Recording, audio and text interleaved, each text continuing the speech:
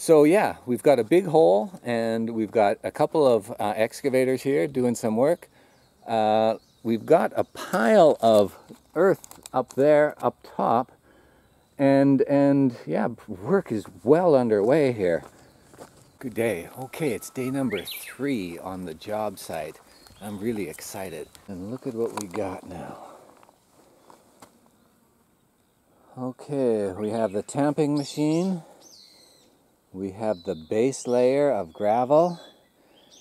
It's not finished on this side. We talked on the phone earlier and it's about, there's still 10% of it missing on this side.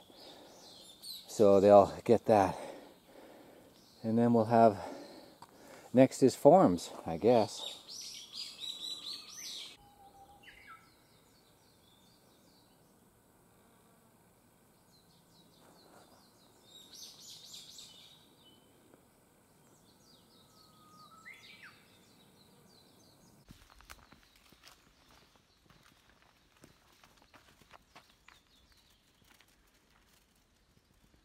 So it looks like they're going to do a single pour.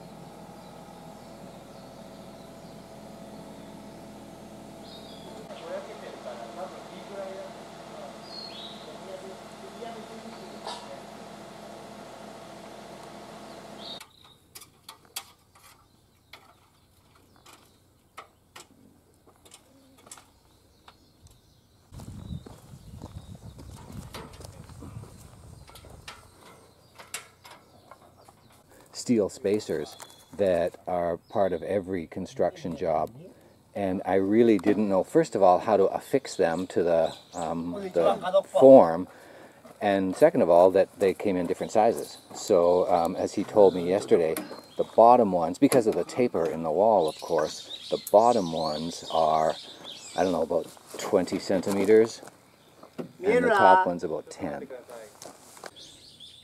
Their final height adjustments. 2220。ああ、2ミリだじゃあ。そうですね。ああ、2ミリなら OK。大丈夫。前後が結構違いましたね。あ、待って待って。こっちはね、こっちは水泳で多少見てあるから。もうちょい下。もうちょい。もうちょい。はい。はい。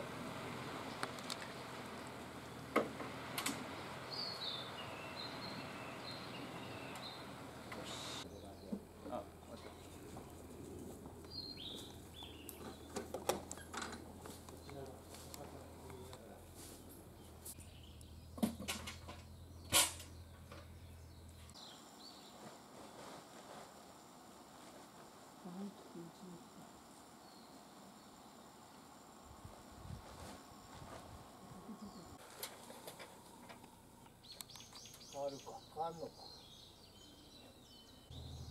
手は見てますね。向きがないな。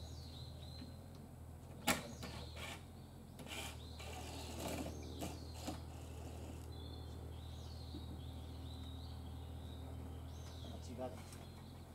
見なきゃダメだ。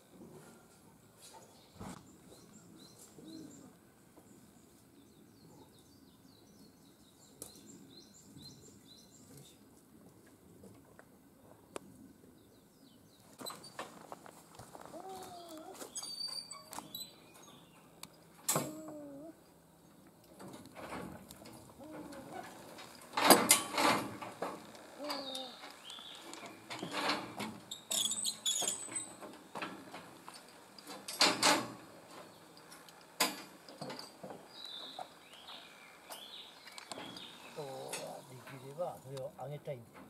上げたい。それを下げるんだよ。ここのほら。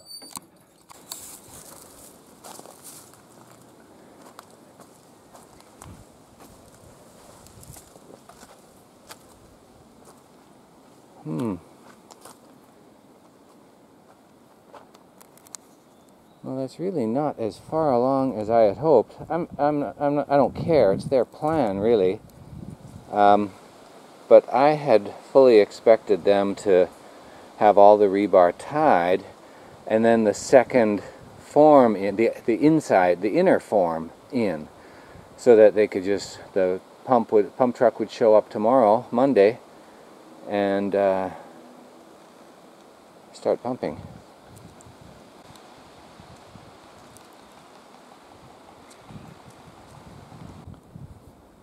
Okay, well, there's nothing much more to see then. Unfortunately, we've got a whole bunch of extra rebar, got lots more pipe. In Japan, they always tend to use the aluminum pipe, galvanized pipe for the outside of the formwork. So I was talking yesterday about how they're going to get the rebar off of the floor, and they've got these handy-dandy little risers. There's two levels. The white riser supports the higher level of rebar. The gray riser supports the first layer of rebar. And then over here, they've just got a piece of wood on the first one, and then the gray one is there for the second layer. Okay, that's pretty cool. Yeah, we've got the same thing. And then the rebar itself, if we start in the very corner, the rebar itself is all just very straightforward. It's all tied manually with a little twirly thing.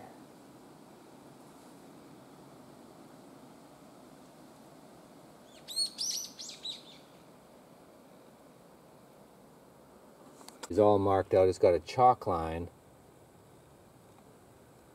at the height. I guess that's the height of the concrete. I guess they come in here and they just pour to the line.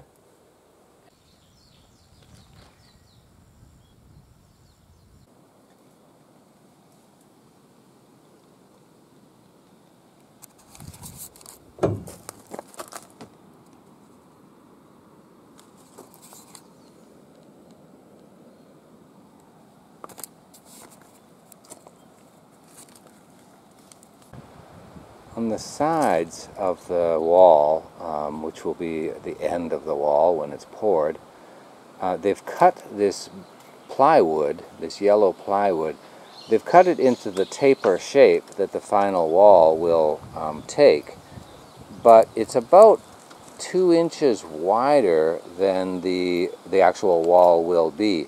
And the yellow board behind it, which is going to hold it all in place, is wider than 2 inches wider than where the moldings are.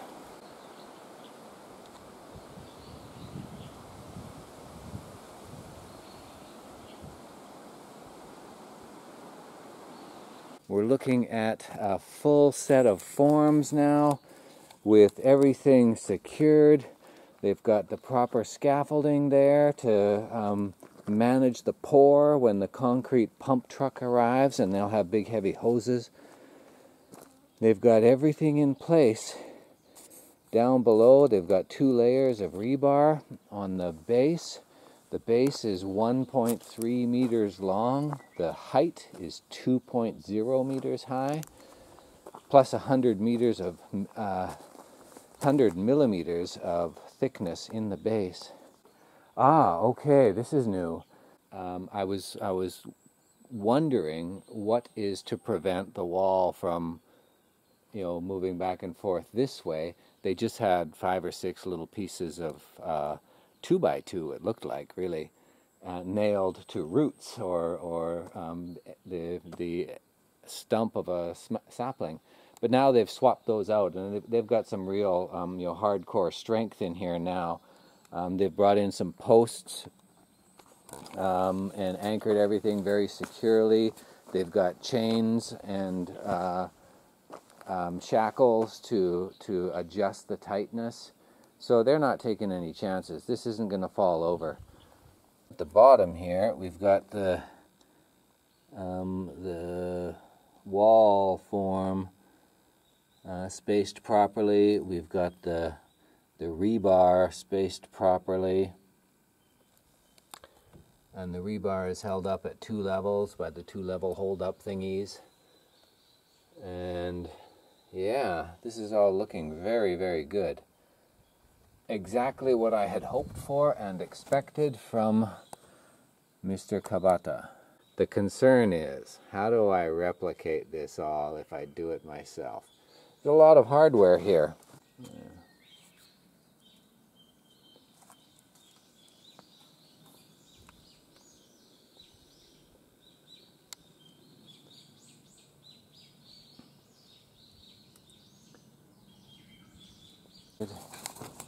There's going to be somebody up here walking along. They're going to have a vibrator probably they'll pop down in here. And it's a single pour, saving us money. The pump truck is like $800 per outing. And so they're saving me $800 on having one pump truck come one time. When I bring her up here, I always have to worry about ticks and fleas. This used to be wild boar country, and ticks and fleas are rampant here. I couldn't get here this morning for the pour, but there it is, the finished. Well, it's really not much to look at from here. Ah. シートもみんなかけて、でちょうど今かけ洗ってたらこちらの下で今ジョンさんが来たからジョンさん、で今上見てる。